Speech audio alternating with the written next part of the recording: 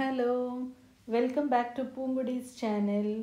In this video, I'll teach you how to make a pom-pom or dot border in a crochet project. After finishing your scarf or muffler or whatever it is, you should put one row of single crochet stitches.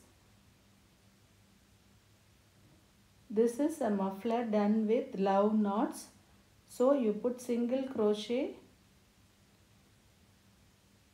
one in the knot and one in the yarn in between. See here, in the knot I put one single crochet and one in the yarn in between,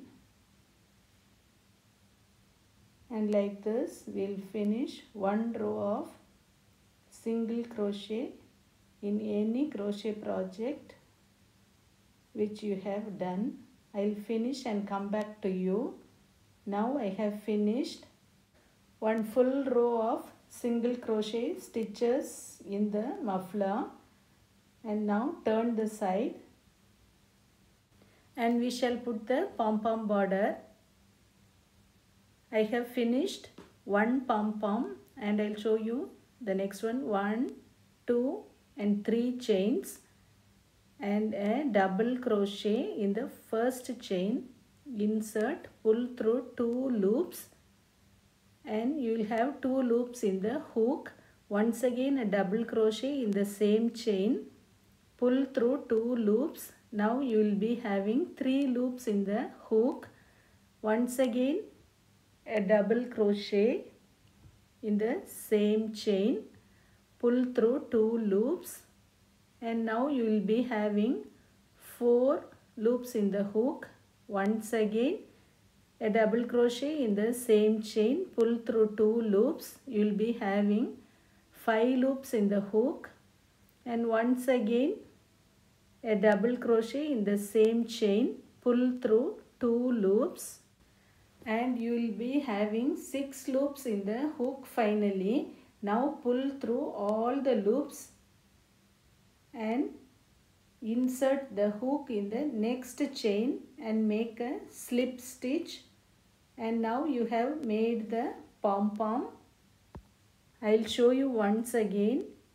Just pass 3 chains with the slip stitches, and in the 4th chain we'll make the next pom-pom. Here you put 3 chains, 1, 2 and 3, and after that let us make the double crochet, 5 double crochets. 1 double crochet and we have 2 loops, the second double crochet and we have 3 loops, the third double crochet, all in the same chain, and you will be having 4 loops in the hook, 4th double crochet, and now you will be having 5 loops in the hook. Now 5th double crochet in the same chain, and you will be having 6 loops in the hook, and now pull through all the loops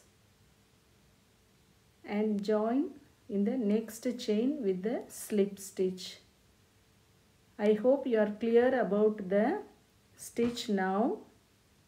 If you have any doubts, please comment, and if you like this video, share with your friends and click the like button. Also subscribe for my channel so that you will get notifications for my future videos.